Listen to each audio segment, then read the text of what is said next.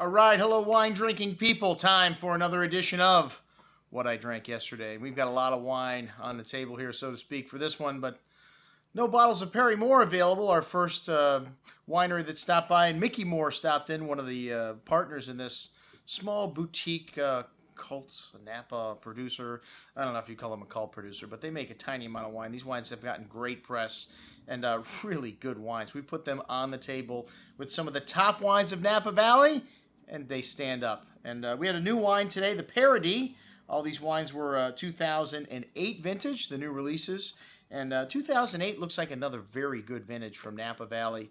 And 2007, outstanding. 2008 maybe a little more forward. 2007 a little more structured and classic.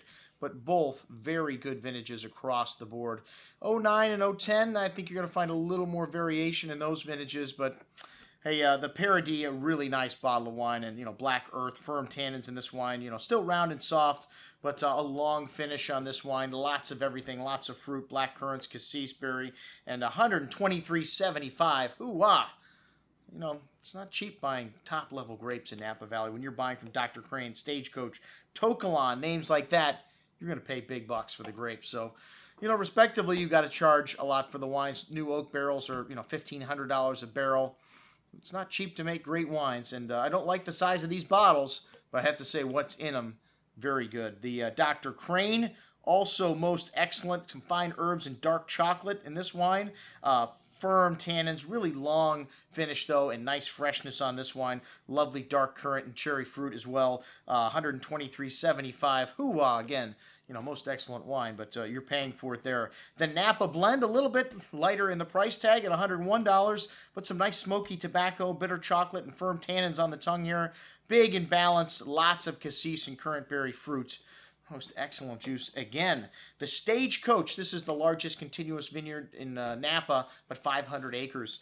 And really outstanding vineyard site. This wine had some bitter cocoa, really rich bouquet there, fresh earth leather, gravelly minerality, along with that black cherry Kirsch-like fruit.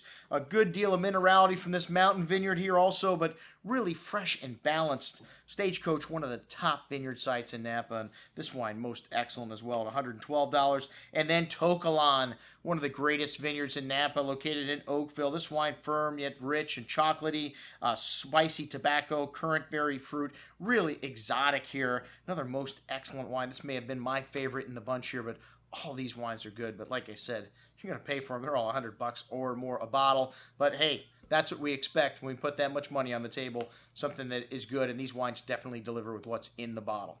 All right, coming up next, some wines from Willamette Valley Vineyards.